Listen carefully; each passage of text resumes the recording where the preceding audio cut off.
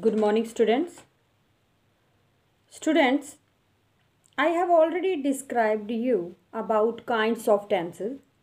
Okay, now, my dear students, today we will revise next tense. I mean to say past indefinite. Firstly, we will complete all three tense. I mean to say present indefinite, which we have already done. After past indefinite and future indefinite.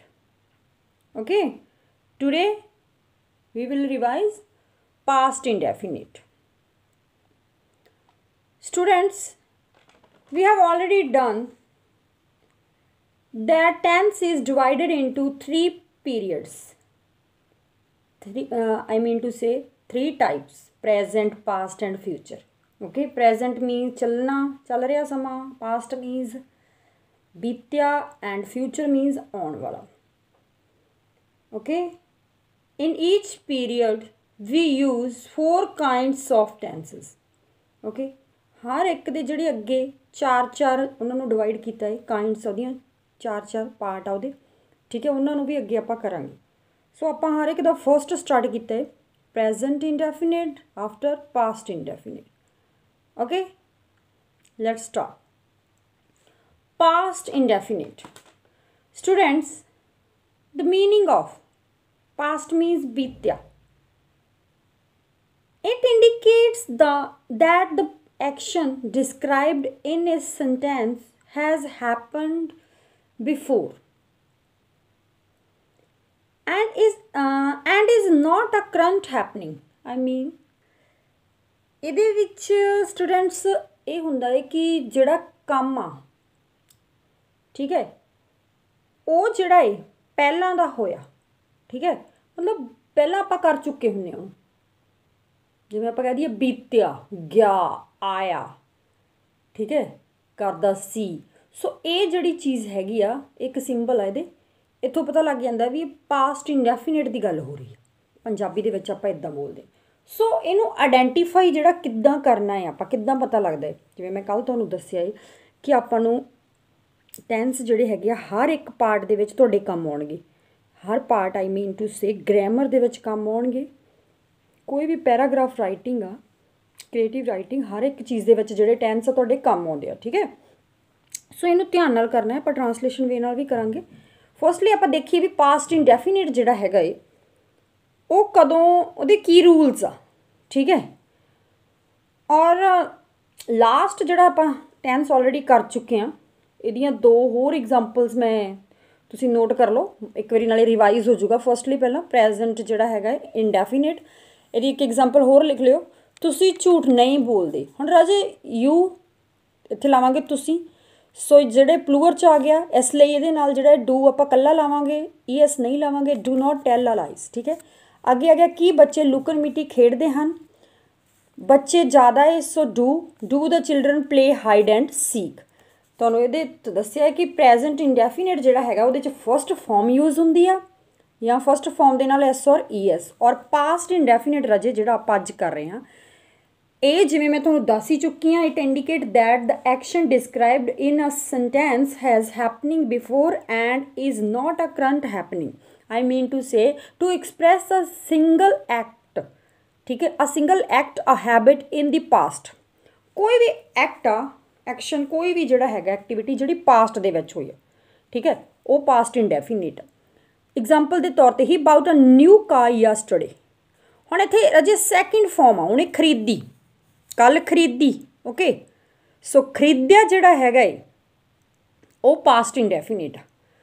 ਹੁਣ ਜਿਹੜਾ simple sentence ਆ past indefinite, ਇਹਦੇ ਵਿੱਚ ਰਾਜੇ verb ਦੀ second farm ਜਿਹੜੀ ਆ, simple sentence ਵਿੱਚ verb ਦੀ second form use ਹੁੰਦੀ ਆ.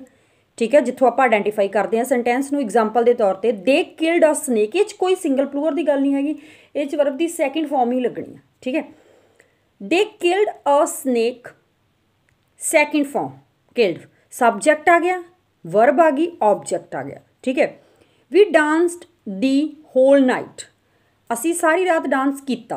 ਵੀ ਸਬਜੈਕਟ ਆ ਗਿਆ. ਠੀਕ ਹੈ, ਡਾਂਸਡ ਸੈਕਿੰਡ ਫਾਰਮ. ਠੀਕ ਹੈ, ਵੀ ਦੇ ਕਿਲਡ ਅ ਸਨੇਕ, ਵੀ ਡਾਂਸਡ ਦ ਹੋਲ ਨਾਈਟ, ਪੂਰੀ ਰਾਤ ਜਿਹੜਾ ਡਾਂਸ ਕੀਤਾ.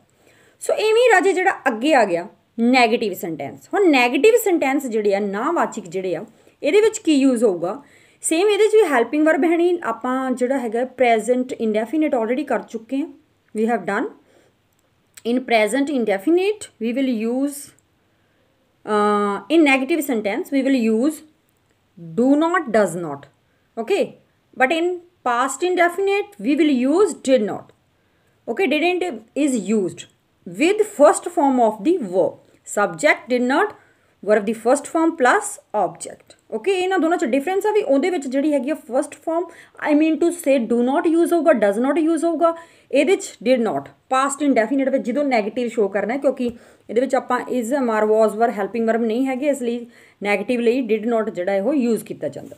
ਹੁਣ ਰਾਜੇ ਇਹਦੀਆਂ ਐਗਜ਼ਾਮਪਲਸ ਦੇਖ ਲਓ। ਐਗਜ਼ਾਮਪਲ ਇਹਦੀ ਫਸਟ ਹੈਗੀ ਆ ਆਈ did not steel your PAN ਮੈਂ ਤੁਹਾਡਾ ਪੈਨ ਜਿਹੜਾ ਹੈ ਉਹਨੂੰ ਸਟੀਲ ਨਹੀਂ ਕੀਤਾ ਚੋਰੀ ਨਹੀਂ ਕੀਤਾ ठीक है नैगेटिव आ डिड नॉट लगा के आप जो सेंटेंस आ बनाता है। अगे राजे आ गया second example they did not submit there notebook yesterday कल उन्हें सबमिट नहीं की उन्होंने ठीक है सो नैगेटिव आ डिड नॉट ला के आप बनाता चाहे आई की गल हो रही है चाहे दे की गल हो रही है आप सारे जो नैगेटिव है डिड नॉट लगा देना ठीक है। अगे राजे आ गया इंटैरोगेटिव सेंटेंस हुण इंटैरोगेटिव सेंटेंस जिहड़े हैगे आ ਇਹ सेंटेंस ਜਿਹੜੇ ਹੈਗੇ ਆ ਇਹਦੇ ਵਿੱਚ ਕੀ ਹੋਊਗਾ ਜਿਵੇਂ ਆਪਾਂ ਲਾਸਟ ਰਾਜੇ ਕੀਤੇ ਆ ਪ੍ਰੈਜ਼ੈਂਟ ਇੰਡੈਫੀਨਿਟ ਮੈਂ ਕੰਪੈਰੀਜ਼ਨ ਤਾਂ ਕਰ ਰਹੀ ਹਾਂ ਤਾਂ ਕਿ ਤੁਹਾਨੂੰ ਸਮਝਣ 'ਚ ਸੌਖਾ ਹੋਵੇ ਐਂਡ ਕਿਸੇ ਤਰ੍ਹਾਂ ਦਾ ਕੋਈ ਕਨਫਿਊਜ਼ਨ ਨਾ ਕ੍ਰੀਏਟ ਹੋਵੇ ਓਕੇ। ਹੁਣ ਇੰਟੈਰੋਗੇਟਿਵ ਜਿਹੜੇ ਸੀਗੇ ਆਪਾਂ ਕੀਤਾ ਏ ਪ੍ਰੈਜ਼ੈਂਟ ਉਹਦੇ ਵਿੱਚ ਤੁਸੀਂ ਦੇਖੋ ਜਰਾ ਪ੍ਰੈਜ਼ੈਂਟ ਦੇ ਇੰਟੈਰੋਗੇਟਿਵ ਦੇ ਵਿੱਚ ਤੁਸੀਂ ਯੂਜ਼ ਕੀਤਾ ਏ ਡੂ ਡਜ਼ ਓਕੇ ਸਟਾਰਟਿੰਗ ਜਿਹੜੀ ਇਹਦੇ ਤੋਂ ਕਰਦੇ ਆ फिर सबजैक्ट फिर नॉट फिर वर्ब मतलब जो नैगेटिव है नाल नहीं तो मेन हैगा भी इंटैरोगेटिव च तुसीं डू ये ते डज यूज़ करदे आ। हुण इत्थे जिहड़ा इंटैरोगेटिव आ इत्थे राजे शुरू होऊगा ये डिड तो ठीक है डिड प्लस सबजैक्ट फिर not J interrogative plus negative आ गया जो सिंपल इंटैरोगेटिव आ जाता है वो शुरू होगा डिड तो plus subject verb the first form object ते अगे जिहड़ा क्वेश्चन मार्क लगूगा। एग्जाम्पल लै लो इहदी की तुसीं उसदी इंसल्ट कीती डिड दे उन्होंने ठीक है डिड दे इंसल्ट यू हुण इत्थे एक चीज़ होर राजी इत्थे ऑलरेडी आपां सैकेंड फॉर्म ला चुके हैं ये वर्ब दी सैकेंड फॉर्म आ सो इत्थे आपां फर्स्ट फॉर्म यूज़ की इत्थे सैकेंड नहीं लानी मतलब ख्याल रखना जो मूहरे तुसीं डिड यूज़ कर चुके हैं फिर अगे तुसीं वर्ब दी फर्स्ट फॉर्म लानी है इस चीज़ का ख्याल रखना है okay. Now second example did I abuse him so इत्थे भी देखो first form abuse and starting च डिड जानी कि second form so be careful about okay.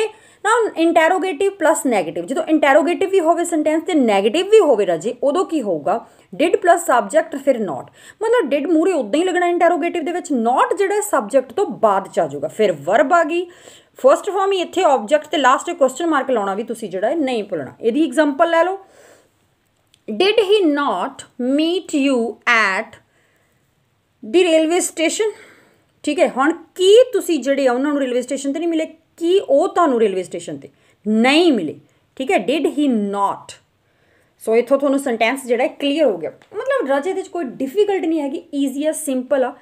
Present इंडेफिनिटली तुसीं यूज़ कीता है वर्ब दी फर्स्ट फॉर्म और verb the first form S और एस पास्ट इंडेफिनिटली तुसीं राजे verb the second form that's it okay no confusion easy आ कुछ नहीं इहदे च डिफिकल्ट हैगा और okay let me inform if you have any problem no problem okay now wh type ਜਿਹੜੇ ਆ ਗਏ ਜਦੋਂ मतलब कई सेंटेंस इदां ਦੇ ਆ ਜਿਹਦੇ ਵਿੱਚ wh ਨਾਲ ਸ਼ੁਰੂ ਹੁੰਦਾ I mean to say why where what okay who how so ਉਦਾਂ ਦੇ सेंटेंस ਜਿਹੜੇ वर्ड ਆ ਜਾਂਦੇ ਆ ਤਾਂ ਉਸ ਟਾਈਮ ਤੁਸੀਂ ਜਿਹੜਾ ਹੈ ਉਹ वर्ड ਲਗਾ ਕੇ ਉਵੇਂ ਫਿਰ did ਲਗਾਉਣਾ ਹੈ फिर उस तो बाद डिड लगाउण तो बाद रजे फिर subject verb the first form question mark उस तरह ही आ जिवें एक एग्जाम्पल इहदी लै लो Why did Raj go to Chandigarh? Why did Raj go to Chandigarh? हुण why did ठीक है why did why मूरे उवें आ गया did मतलब जो इदां दे वर्ड जिहड़े आ WH टाइप जिहड़े वर्ड आ जांदे आ तां ओह उसे तरह ही लगे रहणगे ठीक है और जिहड़ा हैगा इहदे च की होऊगा उसे तरह लगन तो बाद did जिहड़ा है यूज़ कर लेंगे why did Raj go to Chandigarh okay ਹੁਣ ਇਹਨੂੰ ਰਾਜੇ ਆਪਾਂ ਟਰਾਂਸਲੇਸ਼ਨ ਵੇ ਦੇ ਨਾਲ ਕਰਦੇ ਹਾਂ ਵੀ ਟਰਾਂਸਲੇਸ਼ਨ ਵੇ ਜਿਹੜਾ ਹੈਗਾ ਏ ਉਹਦੇ ਨਾਲ ਜਿਹੜਾ ਹੈਗਾ ਇਹਨਾਂ ਨੂੰ ਆਪਾਂ ਕਿੱਦਾਂ ਕਰਨਾ ਹੈ ਉਸ ਚੀਜ਼ ਨੂੰ ਤੁਸੀਂ ਸਮਝਣ ਦੀ ਕੋਸ਼ਿਸ਼ ਕਰਨੀ ਹੈ।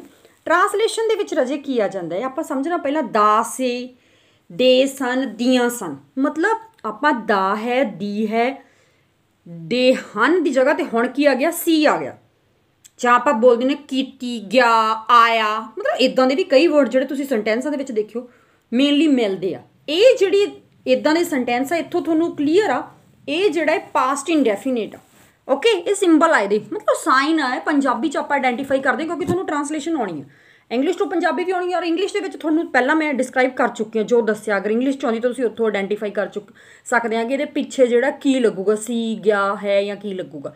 ਸੋ ਅਗਰ ਇੰਗਲਿਸ਼ ਦੇ ਵਿੱਚ ਕਰਨਾ ਹੈ ਦੈਨ ਤੁਹਾਨੂੰ ਜਿਹੜਾ ਹੈਗਾ ਪੰਜਾਬੀ 'ਚ ਸੈਂਟੈਂਸ ਨੂੰ ਪਹਿਲਾਂ ਸਮਝਣਾ ਪਊਗਾ ਕਿ ਇਹ ਕਿਹੜਾ ਕਾਈਂਡ ਆ ਆਈ ਮੀਨ ਟੂ ਸੇ ਪ੍ਰੈਜ਼ੈਂਟ ਇੰਡੈਫੀਨੇਟ ਆ ਜਾਂ ਪਾਸਟ ਇੰਡੈਫੀਨੇਟ ਆ।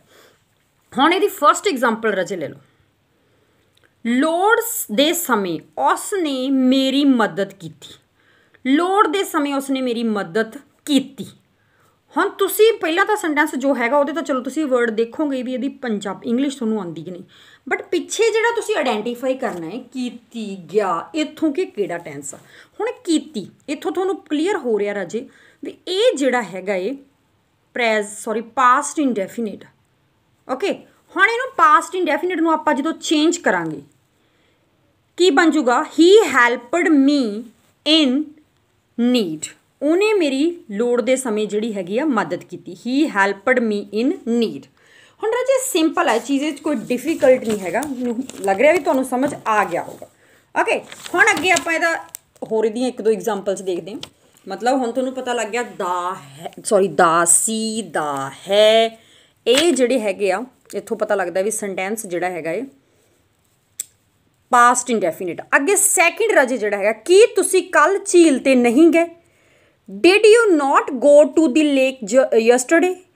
ਹੁਣ ਇਹ ਵੀ ਦੇਖੋ ਇੰਟੈਰੋਗੇਟਿਵ ਆ ਕੱਲ੍ਹ ਤੁਸੀਂ ਕੀ ਕੱਲ੍ਹ ਤੁਸੀਂ ਹੁਣ ਇੰਟੈਰੋਗੇਟਿਵ ਮੀਨਸ ਡਿਡ ਤੋਂ ਸ਼ੁਰੂ ਹੋਊਗਾ ਠੀਕ ਹੈ ਡਿਡ ਯੂ ਨਾਟ ਨਹੀਂ ਗਏ ਸਬਜੈਕਟ ਲਾਤਾ did you not go to the lake ਯਸਟਰਡੇ ਠੀਕ ਹੈ ਇੰਟੈਰੋਗੇਟਿਵ ਨਹੀਂ ਗਏ ਗਏ ਤੋਂ ਆਪਾਂ ਨੂੰ ਆਈਡੈਂਟੀਫਾਈ ਨੂੰ ਆਪਾਂ ਕੀਤਾ ਹੈ ਵੀ ਇਹ ਜਿਹੜਾ ਹੈਗਾ ਇਹ ਪਾਸਟ ਇੰਡੈਫੀਨਿਟ ਆ। ਥਰਡ ਸੈਂਟੈਂਸ ਉਸ ਨੇ ਕੱਪੜੇ ਨਹੀਂ ਧੋਤੇ ਹੁਣ ਧੋਤੇ ਪਾਸਟ 'ਚ ਇਨ ਪਾਸਟ ਓਕੇ ਇੱਥੋਂ ਆਈਡੈਂਟੀਫਾਈ ਤੁਸੀਂ ਕਰਨਾ Shri didn't wash the clothes ਉਹਨੇ ਕੱਪੜੇ ਜਿਹੜੇ ਆ ਉਹ ਨਹੀਂ ਧੋਤੇ। ਸੋ ਈਜ਼ੀ ਆ ਰਾਜੇ ਕੋਈ ਇਹਦੇ 'ਚ ਕੋਈ ਡਿਫੀਕਲਟ ਨਹੀਂ ਹੈਗਾ ਆਪਾਂ ਅੱਗੇ ਫਿਊਚਰ ਇੰਡੈਫੀਨਿਟ ਕਰਨਾ ਹੈ। ਸੋ ਮਤਲਬ ਮੈਂ ਇੱਕ ਵਾਰੀ ਫਿਰ ਇਹਨੂੰ ਰਿਵਾਈਜ਼ ਕਰਦੀ ਹਾਂ ਕਿ ਜਿਹੜਾ ਹੈਗਾ ਇਹ ਪਾਸਟ ਇੰਡੈਫੀਨੇਟ ਆ ਰਾਜੇ ਇਹ ਟੈਂਸ ਜਿਹੜਾ ਹੈਗਾ ਇਹਦੇ 'ਚ ਵਰਬ ਦੀ ਸੈਕਿੰਡ ਫਾਰਮ ਯੂਜ਼ ਹੋਣੀ ਆ ਤੁਸੀਂ ਬਿਲਕੁਲ ਕਨਫਿਊਜ਼ ਨਹੀਂ ਹੋਣਾ ਸੈਕਿੰਡ ਫਾਰਮ ਜਿਹੜੀ ਆ ਵਰਬ ਦੀ ਲੱਗੂਗੀ ਠੀਕ ਹੈ ਔਰ ਨੈਗੇਟਿਵ ਵਿੱਚ ਜਿਹੜਾ ਹੈਗਾ ਇਹ ਡਿਡ ਨੋਟ ਦੇ ਨਾਲ ਸੈਂਟੈਂਸ ਨੂੰ ਬਣਾਓਗੇ ਓਕੇ ਔਰ ਜਦੋਂ ਇੰਟੈਰੋਗੇਟਿਵ ਆ ਜਾਣਾ ਇੰਟੈਰੋਗੇਟਿਵ ਦੇ ਵਿੱਚ ਡਿਡ ਅੱਗੇ ਚਲਾ ਜਾਊਗਾ ਸਬਜੈਕਟ ਵਰਬ ਦੀ ਫਸਟ ਫਾਰਮ ਆ ਜੂਗੀ ਔਰ ਇੰਟੈਰੋਗੇਟਿਵ ਨੈਗੇਟਿਵ ਦੇ ਵਿੱਚ ਕੀ ਆ ਜਾਊਗਾ ਡਿਡ ਸਬਜੈਕਟ ਤੇ ਨੋਟ ਲੱਗ ਜੂਗਾ। ਜਦੋਂ ਟਰਾਂਸਲੇਸ਼ਨ ਦੇਖਣੀ ਆ ਤਾਂ ਉਦੋਂ ਦਾ ਸੀ ਦੇ ਸੀ ਇਸ ਵੇ ਦੇ ਨਾਲ ਟਰਾਂਸਲੇਸ਼ਨ ਨੂੰ ਦੇਖਣਾ ਹੈ ਕੀਤਾ ਗਿਆ ਆਇਆ ਹੋਇਆ ਪਹੁੰਚਿਆ ਇਹ ਸਾਰੇ ਜਿਹੜੇ ਹੋਰ ਵੀ ਕਈ ਵਰਡ ਹੈਗੇ ਜਿਹੜੇ ਤੁਹਾਡੇ ਮਾਈਂਡ 'ਚ ਆਉਂਦੇ ਆ ਇਹ ਸਾਰੇ ਹੀ ਜਿਹੜੇ ਹੈਗੇ ਆ ਪਾਸਟ ਇੰਡੈਫੀਨੇਟ ਆ ਠੀਕ ਹੈ ਪੰਜਾਬੀ 'ਚ ਆਈਡੈਂਟੀਫਾਈ ਕਰਨ ਲਈ ਇਹ ਵਰਡ ਹੈਗੇ ਆ ਤੇ ਇੰਗਲਿਸ਼ ਵਿੱਚ ਆਈਡੈਂਟੀਫਾਈ ਕਰਨ ਲਈ ਕੋਈ ਹੈਲਪਿੰਗ ਵਰਬ ਨਹੀਂ ਲੱਗੂਗੀ ਸਿੰਪਲ ਸੈਂਟੈਂਸ ਆ ਉਹਦੇ 'ਚ ਸੈਕਿੰਡ ਫਾਰਮ ਲੱਗੀ ਹੋਊਗੀ ਔਰ ਅਗਰ ਜਿਹੜਾ ਹੈਗਾ ਇਹ ਨੈਗੇਟਿਵ ਆ ਡਿਡ ਨੋਟ ਲੱਗਾ ਹੋਊਗਾ ਅਗਰ ਇੰਟੈਰੋਗੇਟਿਵ ਆ ਡਿਡ ਨਾਲ ਸ਼ੁਰੂ ਹੁੰਦਾ ਹੋਊ ਸੈਂਟੈਂਸ WH ਵਾਲੇ ਵਰਡ ਦਿੱਤੇ ਆ WH ਦੇ ਨਾਲ ਡਿਡ ਵੀ ਲੱਗਾ ਹੋਊਗਾ ਉੱਥੋਂ ਤੁਹਾਨੂੰ ਪਤਾ ਲੱਗ ਜੂਗਾ ਵੀ ਇਹ ਸਿੰਪਲ ਪਾਸਟ ਆ ਆਈ ਮੀਨ ਟੂ ਸੇ ਪਾਸਟ ਇੰਡੈਫੀਨੇਟ ਆ।